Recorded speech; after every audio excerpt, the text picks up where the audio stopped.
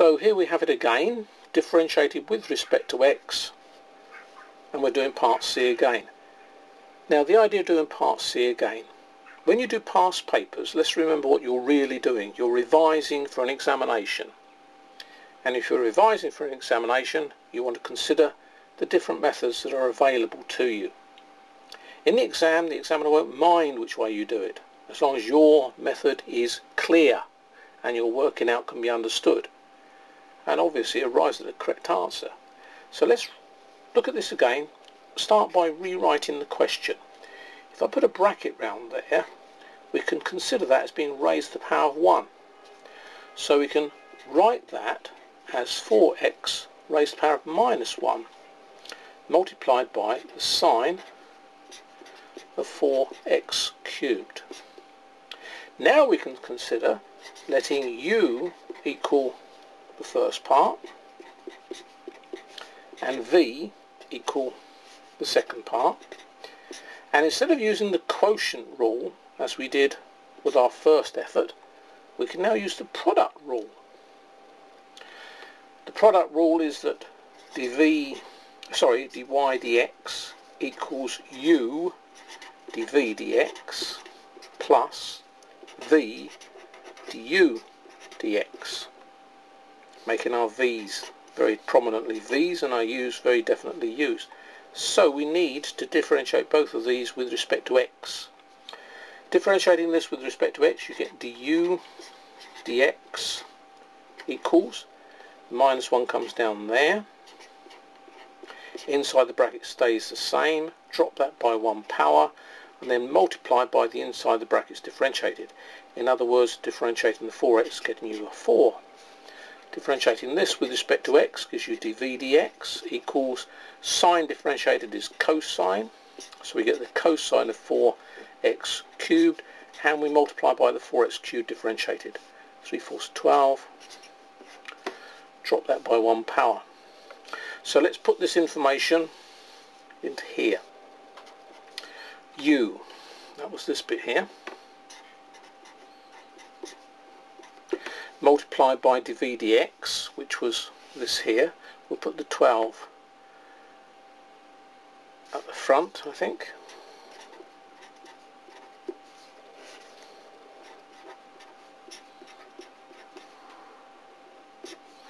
So that's that part there. Let's move on to this, plus v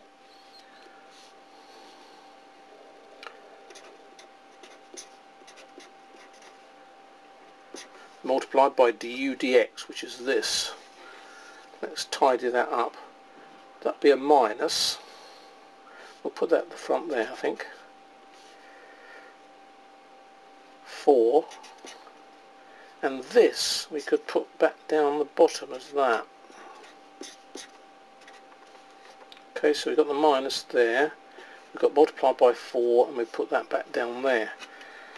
Right, let's tidy this up. Well, not a lot we can do. We can put that like that.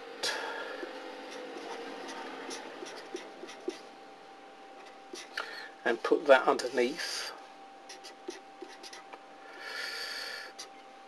This we've already done, other than putting that at the front, which is a bit neater, isn't it?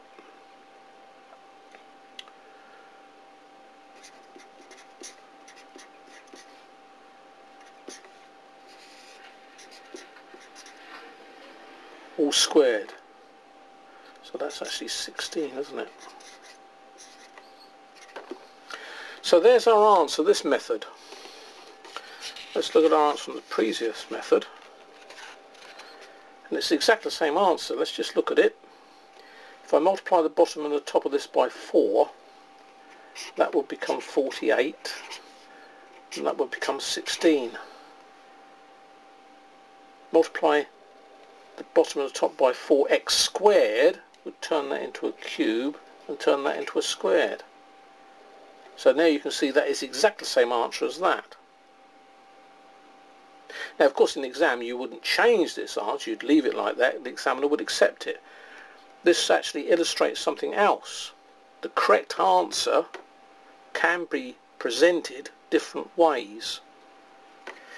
The examiner has got a marking scheme with the answers on it. But it is possible, you could do a calculation or a question and be absolutely correct in your working out, spot on perfect, and end up with an answer that the examiner hasn't got on his answer sheet. That is quite possible. You may not believe it, but it is. So what's that then? Well, the examiner has to work through yours to see if in fact it is the same answer. That's another reason why you must show your working out. You must show your working out to show how you have arrived at your answer, for the examiner to check through to see if in fact your answer is acceptable. If your method is right, if your method is mathematical, it will be acceptable, as long as it's clear. Right, well that's question number 1 done. Now that was question number 1, just part C, from an exam paper. Practice paper 3 from www.mathstutor.biz. That was question 1, part C. If you want to see the rest of question 1, or if in fact you want to see the rest of the exam paper and work through the exam paper and watch the DVD with all of the results and all the explanations and all the solutions and all the marking schemes on, then you'll need this set of DVDs. So if you go to